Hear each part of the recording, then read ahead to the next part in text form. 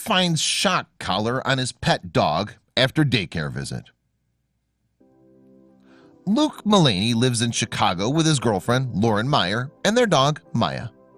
Maya is a German Shepherd mix that was rescued. She's also an energetic and sweet 2.5-year-old dog that's always ready for fun.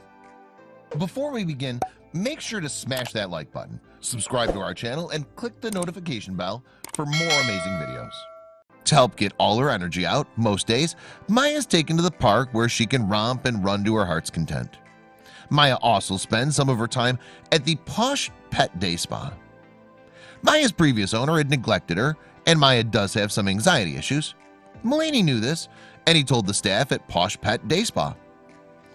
Mullaney and Meyer figured having Maya interact with some other dogs may help ease some of that anxiety in a safe, nurturing environment. They were very, very wrong. At first, the visit to Posh Pet Day Spa were fine. Maya went 2 days a week for nearly a year. Then one day, Mullaney went to pick up Maya and found a small black collar around her neck that he'd never seen. When he confronted the staff, the first thing out of the staff member's mouth was, "Uh-oh." They'd been caught red-handed. The staff at Posh Pet Day Spa took it upon themselves to put a Pertainer Pet 853 shock collar on Maya. The more she'd bark, the more intense the shock would get. They did all this without Mullaney's approval.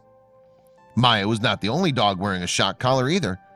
Needless to say, Maya won't be going back there. Share away, people.